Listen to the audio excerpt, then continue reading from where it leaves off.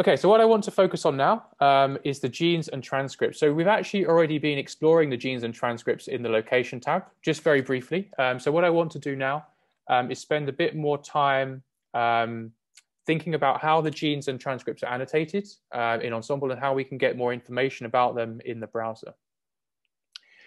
So when you're looking at genes and transcripts in Ensembl, what you're actually looking at is the product of two independent gene annotation methodologies. So firstly, we have what we call an automated or automatic gene annotation, which is an automated process of gene annotation that we use across all species that we have in Ensembl. So every species in Ensembl has genes that have been annotated by an automated pipeline. So we'll talk about how the pipeline works in a moment, but it essentially uses biological data such as cDNA sequences, RNA-seq data to map to the genome to predict where the genes and the transcripts, obviously, that make up those genes exist.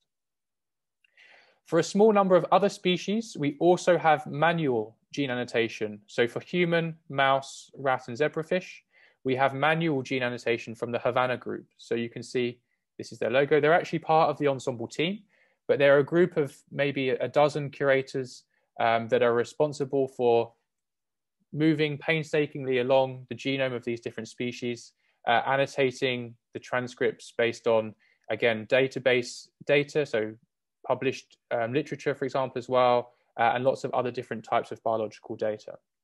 So for most species, the genes you're actually going to see are just the product of the automated gene annotation pipeline.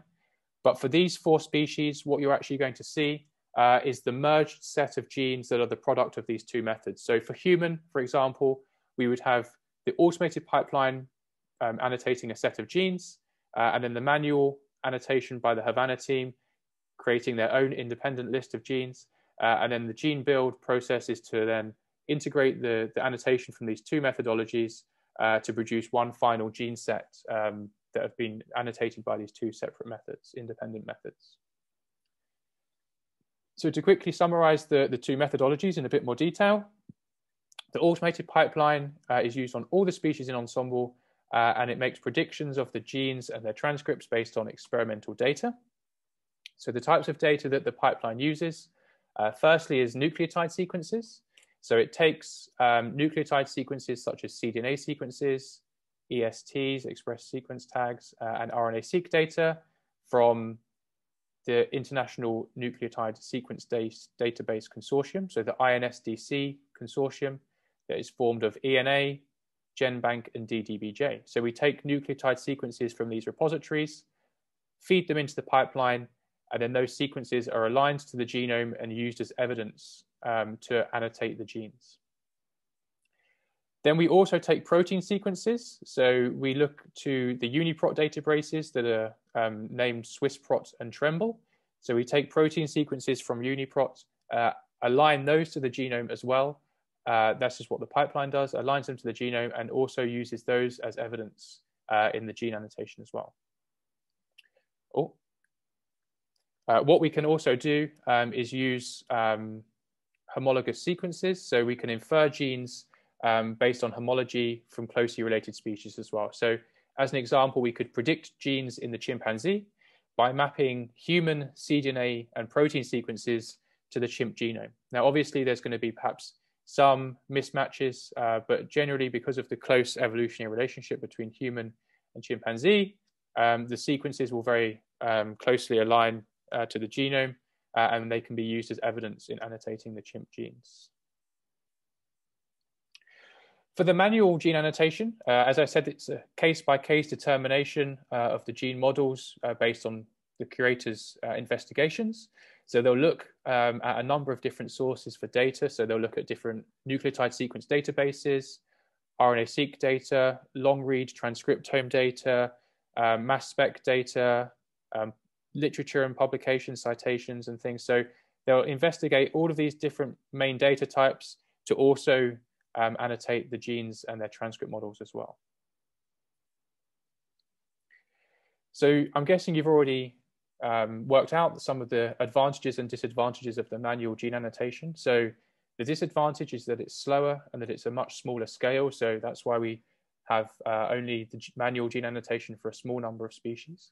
But the benefits that it's much more comprehensive, and that we actually require less evidence compared to the pipeline. So obviously the automated pipeline requires a threshold of evidence to annotate a transcript or a feature in that region, whereas a manual curator can go through, judge the quality of the underlying supporting evidence, and use that as a reason for annotating a gene and its transcripts. And the manual annotation is really good at picking up things like different UTR lengths, splicing patterns, single exon transcripts, and things like the IG genes as well. So what we really think is that it's the combination of these automated and manual methods that really produces a very complete and well annotated gene set. So when you're looking in Ensembl, what you might find are what we call golden transcripts. So a golden transcript will be annotated for only those species with manual annotation: human, mouse, rat, and zebrafish. And the golden transcripts are where there has been identical annotation between the automated and the manual methods. So where both of these methods have come up independently with the same transcript model, we would label that as golden. This is just to give you some indication that it's perhaps higher quality, and to give you some confidence in the annotation that two different methods have come up with the same transcript model. And then the other thing to point out that I think is very important is the term gen code. So you might see, or you might have read gen code in lots of different papers, the term gen code. You might see it in Ensembl and other databases as well. But basically the gen code gene set is the Ensembl gene set. So it's the merged set of Ensembl automatically annotated genes and Havana manually annotated genes. So obviously we only have human and mouse gen code gene sets because these are the only two species that have whole genome annotation, both automated and manual. And so the gen code gene set is what we present in Ensembl. So it's the Ensembl gene set. And it's actually the default gene set that's used by a number of different projects, such as Nomad, ENCODE, 1000 Genomes, and other major projects. So when you're reading a paper and it says we exported the gen code gene set to be used as a reference in our annotation, for example, if they're doing their own experiment with a reference gene set and they've used the gen code, you know that they've come to Ensembl and they've downloaded the Ensembl gene set to be used in their own data. So when you see the word gen code, that's what you can infer that it means. One of the other more important projects that's currently underway is the annotation of main transcripts. So one of the problems that many scientists, clinicians, bioinformaticians, scientists have is that there are actually more than one group. There's more than one group that is interested in performing gene annotation for human. So obviously at the EBI in Ensembl, we have our gen code gene set and the automated and the manual methods to produce the genes and the transcripts annotation. But the NCBI have an equal have a similar project where they also annotate genes and transcript sequences. And people find this quite confusing because sometimes there are discrepancies between the two annotation sets. So what we're doing is working on a project with NCBI called MANE, M-A-N-E, which stands for Matched Annotation from the NCBI and EBI projects. So what we're working on is annotating a single transcript for each human protein coding gene that is biologically relevant and has 100% identity between both Ensembl, EBI, and the NCBI resources. So at the moment, we have what we call the main select version 0.91, which is available in Ensembl 102, which is around 90% of human protein coding transcripts with a main select transcript annotated. So you can choose that main select transcript as the agreed upon transcript across NCBI and EBI that's biologically and clinically relevant and highly expressed. So this helps me to explain which transcript you should use. So we're going to see this in the browser in just a moment. When you're looking through Ensembl, you'll find that for a gene, you might have many, many transcripts annotated. And when I say transcripts, this is the term that we use in Ensembl. Some people in some groups use the term isoforms or splice variants.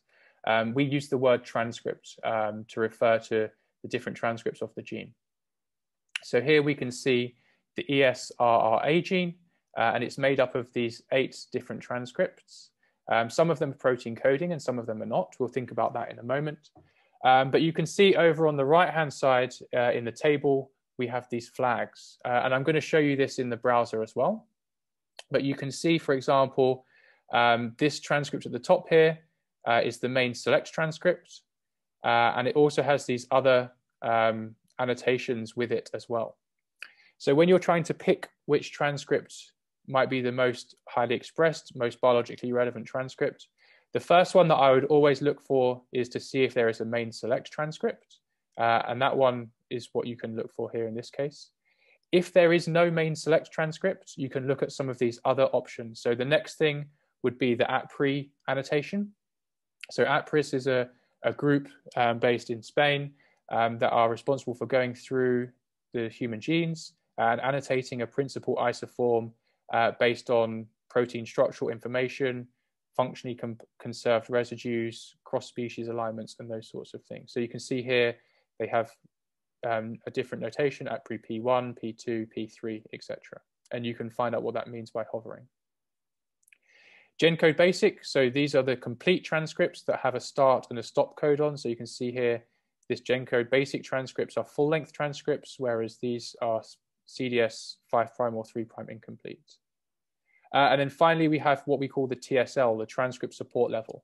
So this is an arbitrary score of between 1 and 5 to indicate the quality of the underlying data. So TSL score of 1 indicates that there is some unambiguous data underlying the annotation of that transcript, whereas a TSL score of 2, 3, 4, or 5 indicates that there might be some issues that have been flagged with the underlying data. So what I've been explaining is the process of gene annotation for Ensembl, so for the vertebrate species. But the process is actually a little bit different for Ensembl genomes when we're looking at the non-vertebrates. So in Ensembl genomes, we don't do any of the gene annotation ourselves. What we do is we rely on the communities, the research groups that are working with those species to perform the gene annotation themselves, and then to deposit that gene annotation also into publicly available archives. So these different research groups might use very similar methods. So they might use automated annotation using cDNA protein sequences, just like the Ensembl automated pipeline does. They might do some homology annotation like the Ensembl pipeline does. Some groups have some manual annotation as well. And some groups also use ab initio predictions as well. So this is just an example of some of the different species that we have in Ensembl genomes and who's produced the gene annotation and how they have. So you can see here that bread wheat, Triticum aestivum, the gene annotation is produced by the Earlham Institute, and they use a combination of cDNA and protein sequence mapping and homology sequence mapping as well. You can see as an example that Arabidopsis thaliana, which is a model organism for plants as well. This gene set is produced by the TARE project, which uses a combination of cDNA and protein mapping, homology mapping, and manual annotation as well. So this is just a snapshot of to try and demonstrate that the different species in Ensembl genomes have annotation coming from the communities, and that those communities use a combination of methods to annotate those genes. So just how Ensembl imports the genome assemblies from ENA and the other INSDC databases, we would also import the genes, the gene model. So you can see here, for example, this is a genome sequence record in ENA for Staph aureus, a bacteria here we can see, and we would import the genome assembly and the gene annotation directly from the ENA the ENA records. So when you're looking at a gene in Ensembl, this is what you might come across, something that looks similar to this. And this is what we saw in the Genome browser already in the previous demo. So what you can see is that we have a number of different transcripts, and I can see there's a question that's just come in the text box. Are the blocks exon? So I'm just going to explain this right now. So we can see that for a single gene like BRCA2 here, we have a number of transcripts, and they're all colored in different colors. So firstly, we have the golden transcript, which is a merged transcript. So we know that these golden transcripts are the transcripts that have been independently annotated by both the automated and the manual methods. The red transcripts are protein coding, and then the blue transcripts are non-coding transcripts. And you can see the description of the biotype here as well. So the gold and red are both protein coding. So if this transcript were not gold, it would be red, but the gold color supersedes the red color. And then the blue non-coding transcripts might be processed transcripts, retained intron transcripts, nonsense-mediated decay transcripts, for example. So then if we look at one of the transcripts in detail, we can see it's made up of these blocks and lines.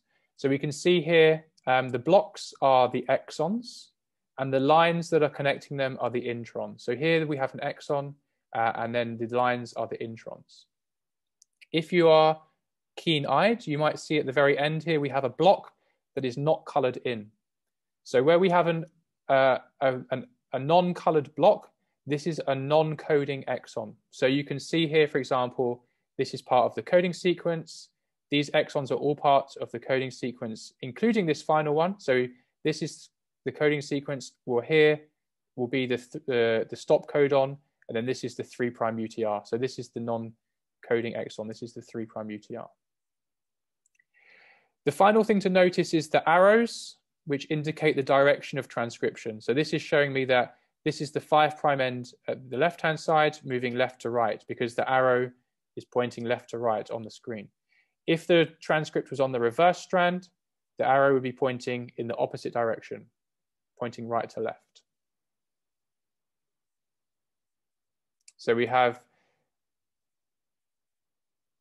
I have a direct question as well. So is the 5' UTR included in the transcript? So yes, the 5' UTR will be if it's annotated. So sometimes this view becomes a bit difficult to actually view the UTRs, because if the UTR is particularly small, based on the length of the sequence and the resolution of the screen, it might just be that this block here actually is UTR, but it just sort of resolves to a single sort of colored line.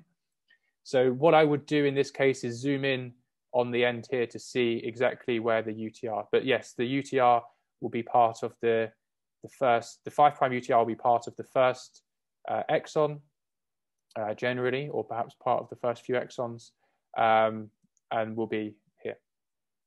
So we have the coding exons, introns, and non-coding exons. You can see here, for example, and then the colors indicate the biotype. The next thing to point out is the stable IDs. So as well as when we're annotating the genes, or when we import the genes, at that point, they don't have names. We just know that this is a gene, and this is a gene, and this is a gene along the genome. So at that point, we give them stable IDs. So the stable IDs always start with ENS, and then G for gene with an 11-digit number, and then a version with a point, and then with a version number as well.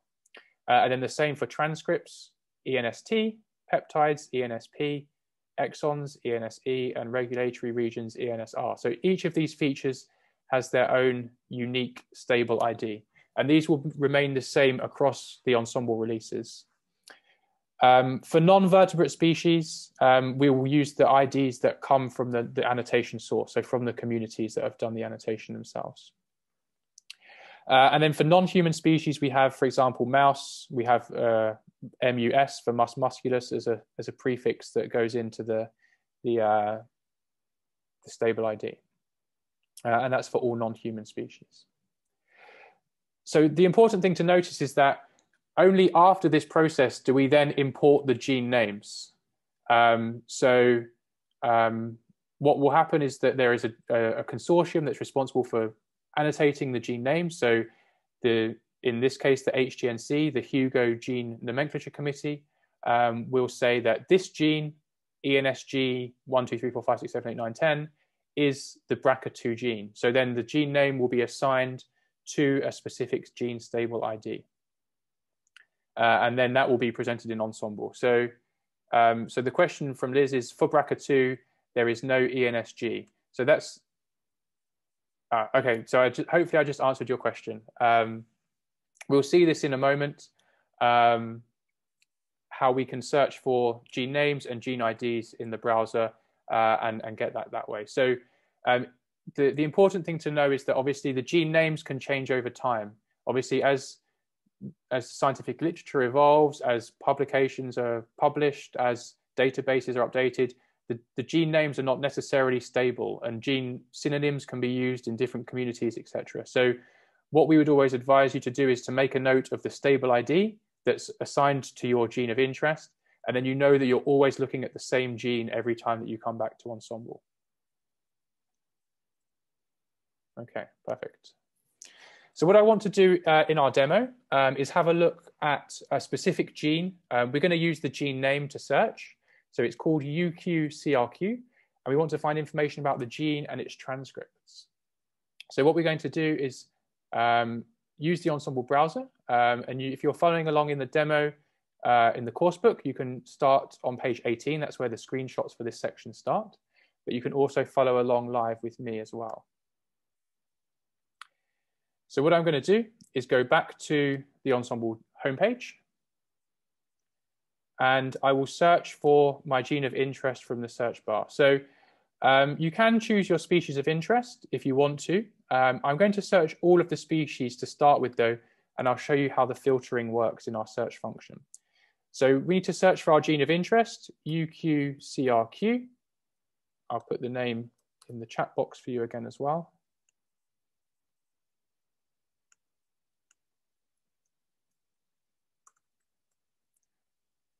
And then you can click go.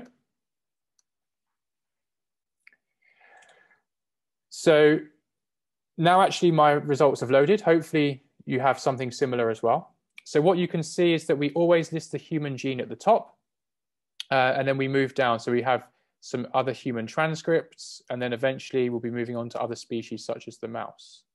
So if you want to filter your search results, then there are filters on the left-hand side here. So if you only want to look at information about genes, you can restrict to only genes, or you can search by species of interest. So human only, for example, you can view only human results, so human genes and transcripts.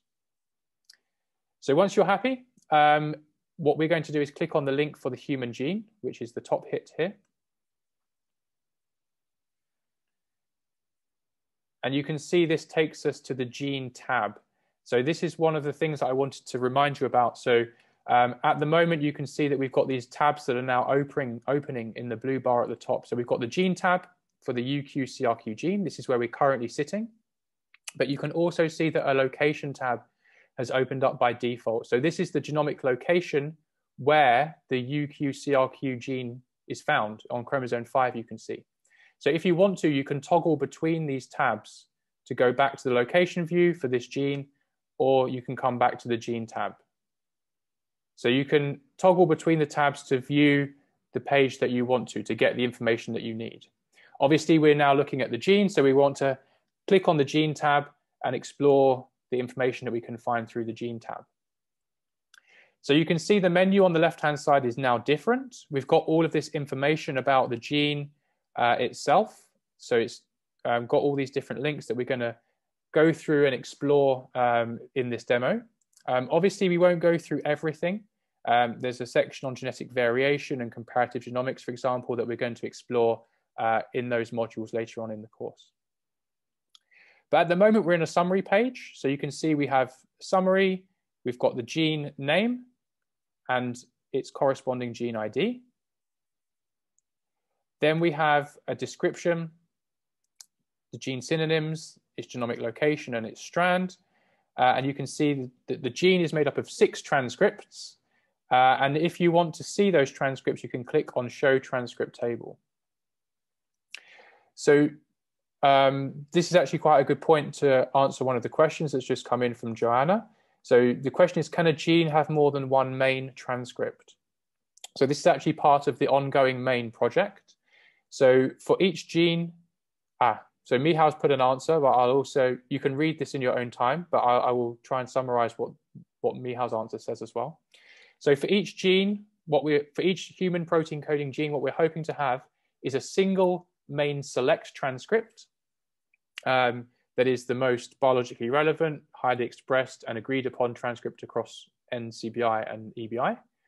And then on top of that, then we're also going to have a set of transcripts that we call main plus clinical. So if there is another transcript which is also biologically relevant, perhaps clinically relevant, is important for reporting clinical variants, then that would be another transcript that is annotated as the main plus clinical.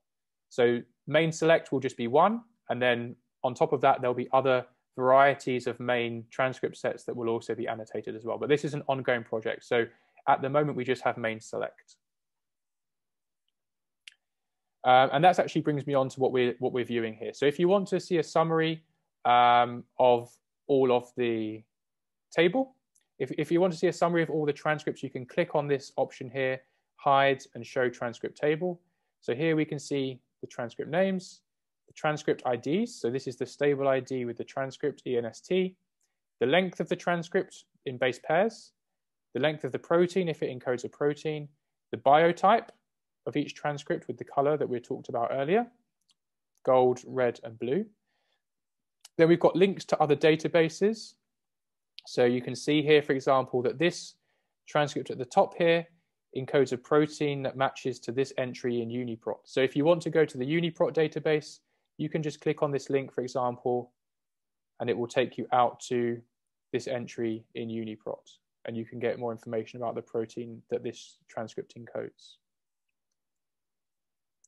And then over on the right-hand side, we have information about the transcript flags. So you can see here, we've got the TSL score, the GenCode basic annotation, the APRI, and the main select. So if you're not sure what each of these different terms means, like APRI P1, you can just hover your mouse and get a small definition about what those flags mean. And these flags will help you to prioritize and pick perhaps the one or two transcripts which are the most relevant for your investigations. So further down, we have a summary, just some links to different databases. You can see links to the GRCH37 assembly and this gene in the GRCH37 archive. And then further down, you can see a graphical representation of the gene and its transcripts. So you can see here, these are the transcripts of the UQ-CRQ gene. We've got the gold transcript, which is made up of these 3 exons. So we've got 1, 2, 3. We've got the coding. We've got, well, the first exon looks like it's mainly or completely non-coding. It's part of the 5' UTR. The second exon looks like it might be almost completely coding. And then the final exon has got some coding sequence with the 3' UTR here, for example. And we can see the direction of transcription with the arrow as well. If you want more information, then you can click on them and get a bit more information from the pop-up window. And you can also see the adjacent genes as well, located close to the UQ-CRQ gene. So what I want to do now is spend a bit of time having a look at the links in the menu on the left-hand side. So firstly, I'm going to click on to sequence. And then I'm just going to hide the transcript table because this section always appears at the top of every page. So if I'm just going to hide this table, it will help me to more clearly visualize the data that I want to see here, in this case, the sequence. So here we're looking at the marked up sequence. This is the genomic region where the UQ-CRQ gene is found. So we can see the FASTA header here, and then we have the sequence underneath. So this is the genomic sequence, and we can already see some highlighting on the region. So you can see the peach highlighting. The peach highlighting indicates that this area, this region, is an exonic sequence. So here we can see this is an exon, and here we can see Again, all of this sequence here is also exon because of the peach highlighting. But only the UQ-CRQ exons have got the red lettering. So here we can actually see that this is the start of the UQ-CRQ first exon here. And these are actually exons of neighboring genes because they don't have red lettering, you can see here. So you can do a number of things with this sequence. Firstly, you can blast it. So you can see the blue button at the top. You can send this whole sequence to the Ensembl blast tool to do some alignment searching if you want to. Or you can just highlight a portion of the sequence using your cursor. And then when you let go, you can send that selected sequence to the blast tool as well. You can also format this sequence. So if you click on configure this page, the blue button over on the left-hand side, this will open up a pop-up window that allows you to change and add annotation directly onto the sequence itself. So you can see here, for example, that by default, we're looking at 600 base pairs upstream and downstream of our gene of interest. So if you want to, you can change this to 200, for example. I'm just picking a number, but you can obviously decide how much flanking sequence you want to view. You can also add variation data to the sequence itself. So we're going to explore variation data in the next module tomorrow, but you can add variation data onto the sequence here if you want to, so clicking yes, for example. And then you can also add things like line numbering. So there's a number of ways that you can format this sequence depending upon what you want to do, what your own areas of interest are. So once you're happy, you can save and close. And you can see that my sequence is now being reformatted. So we can see that we've now truncated the sequence, so we're only viewing 200 base pairs upstream. We also have the line numbering, and you should be able to see as well on my screen the different colors that are indicating specific bases within the sequence. These are the variants themselves. So the colors will indicate the functional consequences of those variants that we're going to think about later on tomorrow. But this is just an example of how you can add extra annotation onto this sequence to view and to interrogate yourself. So if you want to find out more information about a variant, you can click on it and get more information this way in the pop-up window. The final thing that you can do is you can download this sequence. So there's a blue button at the top just underneath the title called Download Sequence. If you click there, this will allow you to download the sequence in one of two formats. So you can see the format options here, which are FASTA and RTF. Now, FASTA is obviously a really useful plain text format that's good for inputting into BLAST, primer design tools, those sorts of platforms and pieces of software.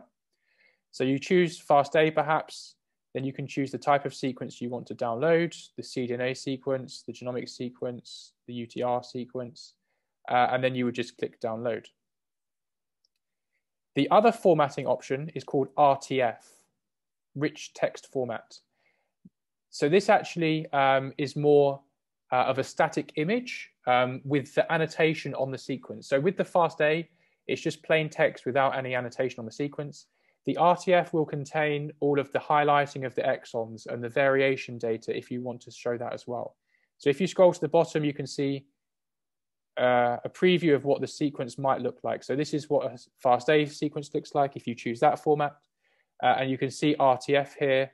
This has the highlighting of the exons and the variation data and anything else that you choose to add using the different parameters here. So the RTF format is quite nice for perhaps saving, printing out, and annotating by hand in your lab book, for example. And then again, you would just click download when you're happy with the parameters that you've selected. I won't download anything now, but I'll just save and close using the tick in the top right-hand corner. The next thing that I want to have a look at is this section called ontologies. So there's a section looking at gene ontologies. Now, in my experience of talking to people using Ensembl, not everyone has heard of ontologies and know what gene ontologies are. So what I just want to very quickly do is go back to my presentation and just explain gene ontologies to you very, very briefly before we go back to the demo. So gene ontologies are very useful in being able to describe, well, gene ontologies are very useful in being able to describe gene function.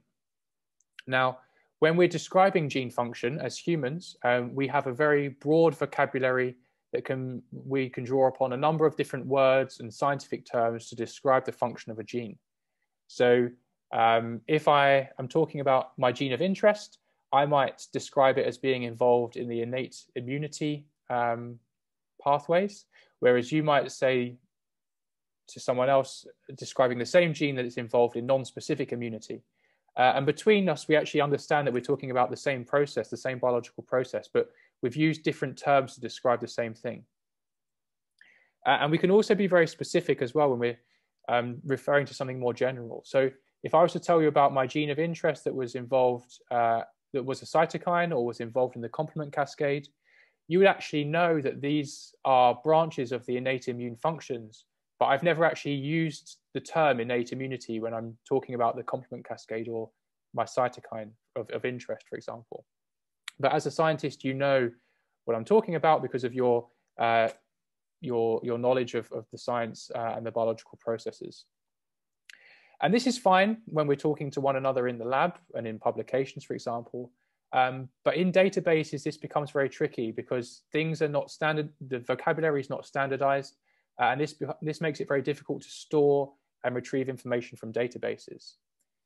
So what we have done, and when I say we, I mean the scientific community, the Gene Ontology Consortium, they've generated a set of gene ontology terms with specific IDs that refer to specific processes and biological functions and cellular components, for example. So the innate immune response has got this specific Go term.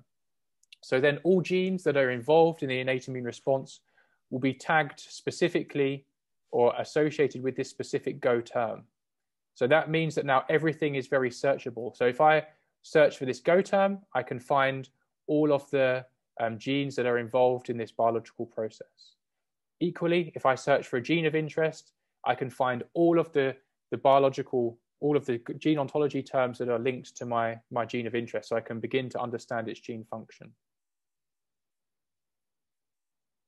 So with that in mind, if I go back to my demo and look at the gene ontology section, you can see that we have these three sections: biological process, molecular function, and cellular component. So if I click on biological process to start with, you can see now that these are all of the biological processes that the UQ-CRQ gene has been implicated in or has been associated in. So you can see mitochondrial electron transport, subthalamus development, pons development, cerebellar Purkinje cell layer development, hippocampus development. So these are all biological processes that the UQ-CRQ gene and its transcripts have been implicated in. Now, this comes from a range of different evidence types. So, for example, the evidence you can see here, IBA, is inferred from biological ancestor or inferred from electronic annotation. So there's different evidences that are used to make these annotations, and they come from a number of sources like the Go Central database or directly from Ensembl, for example.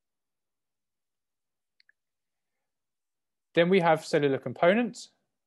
So this is trying to give us an idea of where in the cell the protein product of these transcripts are involved. So we've got the Go term for mitochondria, for example. So this specific Go term refers to the mitochondrion.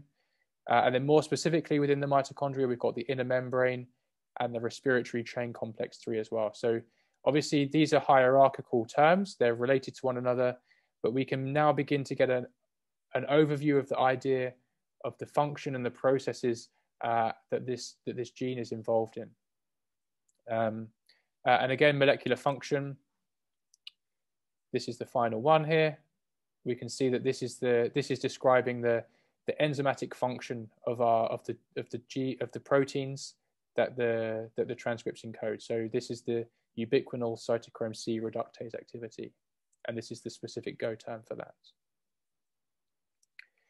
Good. So the next thing that I want to have a look at is gene expression. So if I click on gene expression in the menu on the left,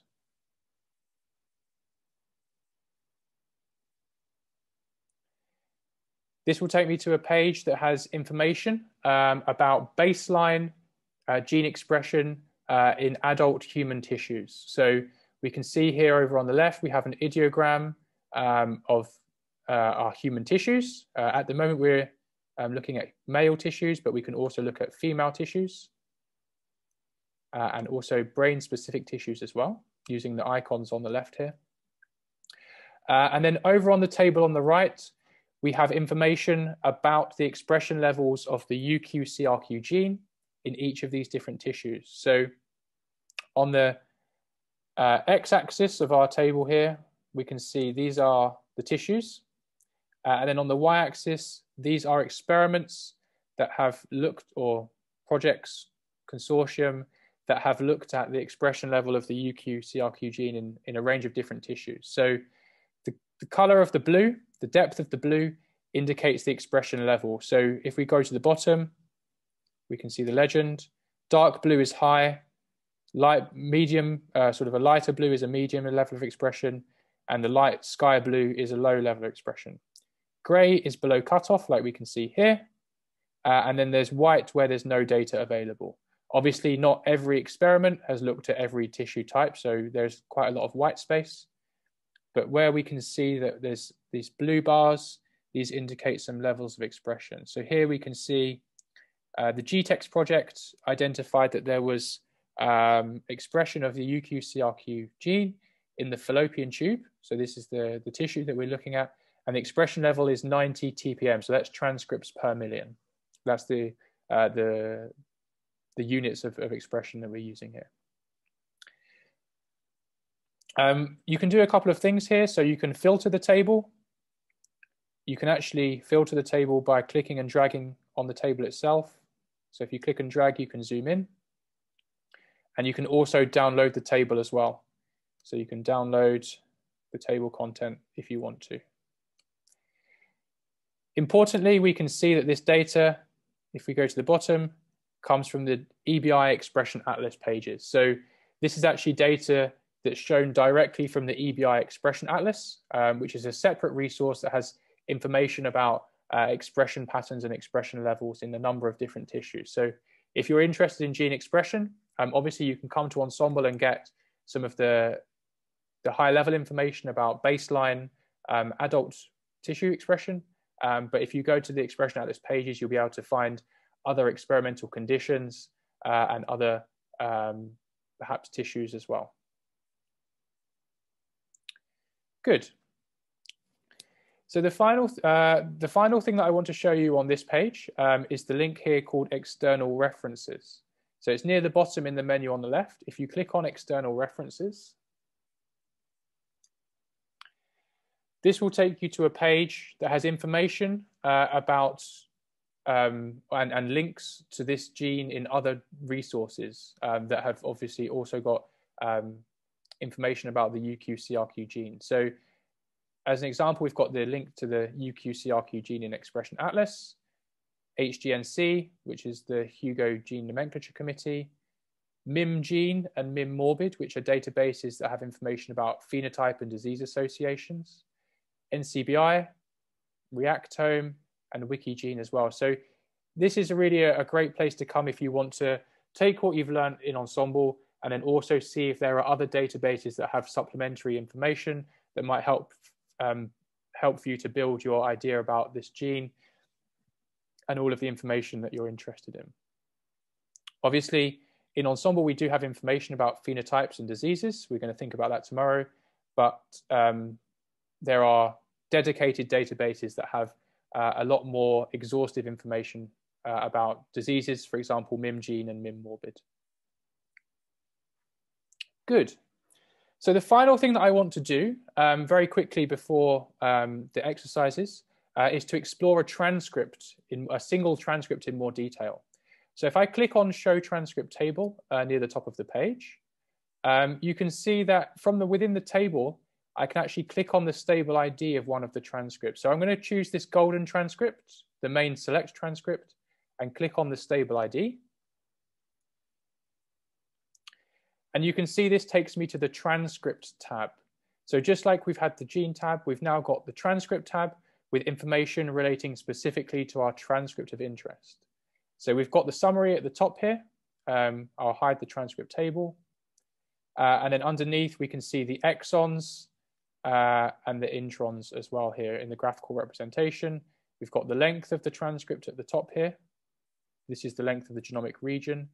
And then we've got the number of exons, the number of coding exons, the length of the protein as well, for example, and the annotation method.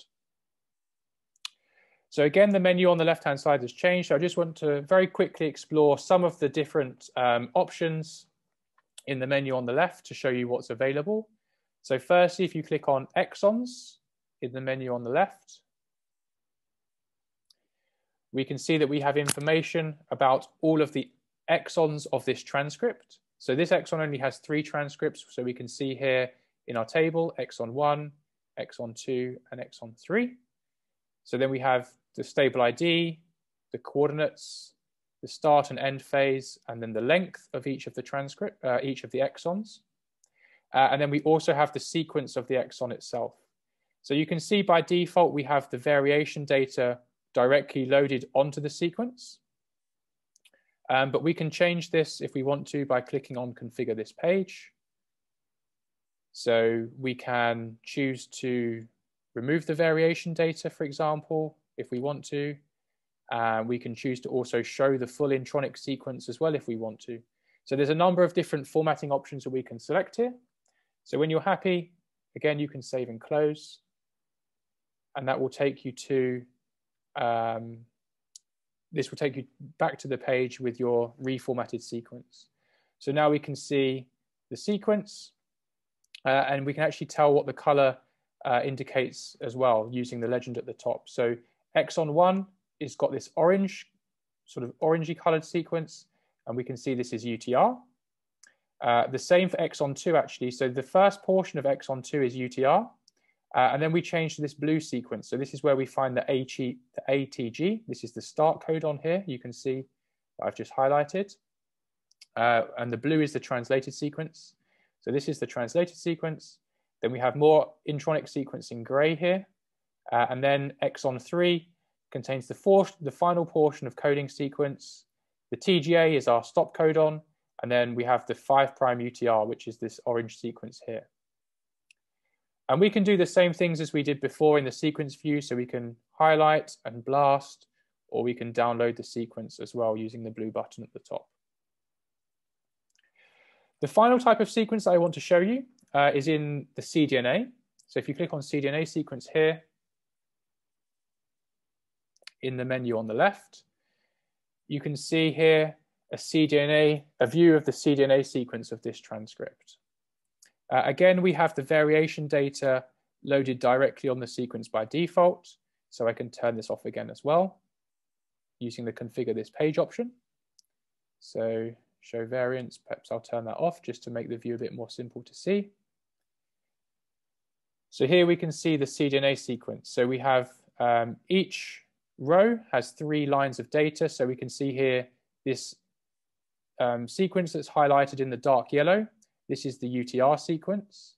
Then we have the coding sequence itself. So this is then ATG. This is the beginning of the coding sequence. And we can see that the triplet codons are highlighted in either white or then the yellow, and then white, yellow, white, yellow. So these are the triplet codons. And then we can see the amino acid that is encoded by those codons. So the ATG encodes a methionine, then the GGC encodes a glycine, CGC, arginine, for example. Good. And again, we can download this sequence just as we did before and configure the sequence as we did before as well. The penultimate thing that I want to show you is under the link near the bottom on the left-hand side in the menu called General Identifiers. So if you click there now, you can see that we have a page here that's similar to the link called External References. So here we can see that we have links to other databases that have information about this transcript and the gene that it encodes. So we've got links to PDB for the protein structure.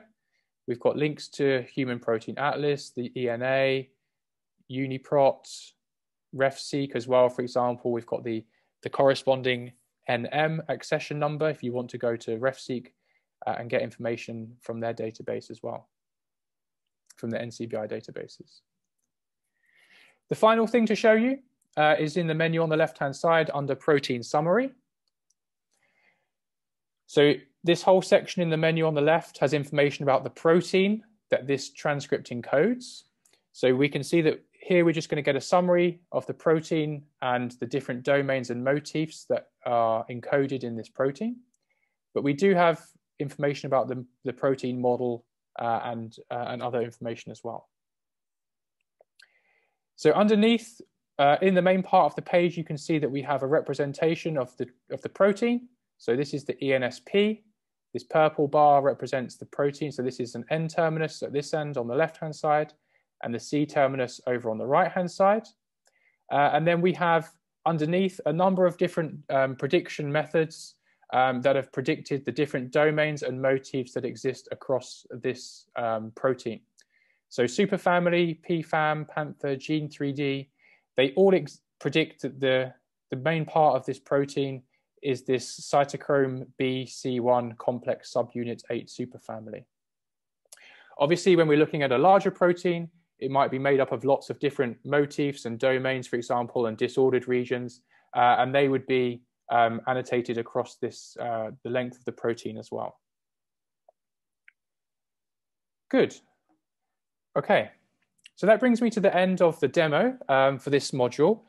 We just have around 10 or 15 minutes to have a go at the exercises for this session. So if I go back to the presentation, you can see that we are now moving on to page 6 of the question book. So if I go here, the question book, and move to page 6, you can see that we have a number of different exercises for you now to have a go at. So we've got a human gene. Then exercise 2 is looking at a gene associated with a phenotype.